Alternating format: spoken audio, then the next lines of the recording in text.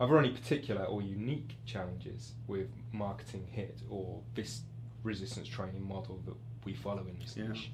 Sure, I think we have to be very aware that what we think about when we think about intensity has evolved over the last few years. I mean, in 1988 and 1998, if you said HIT or if you said intensity and anyone knew anything about it, they thought about single set training on well-designed strength training equipment, relatively brief workouts, relatively infrequent workouts. That's what HIT was or is.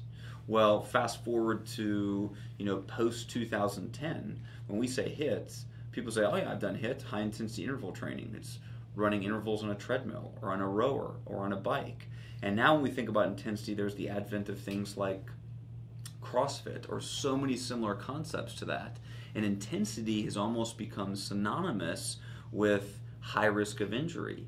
And so I think when we market, we have to make sure we're telling the story that intensity doesn't mean haphazard exercise, because those who are promoting intensity today, I think haphazard exercise is almost synonymous with intensity. And we have to de-link those things and say that from a marketing standpoint, this can be incredibly safe and it also can be intense. Now, that's important around messaging what high intensity exercise is, but I think our main marketing message is, and probably forever will be, efficiency. As much as I think that our customers are enamored by the scientific approach and understanding the mechanics of the machine, and all of what it comes down to is they love Discover Strength, they love high intensity training because they don't have to do it very often.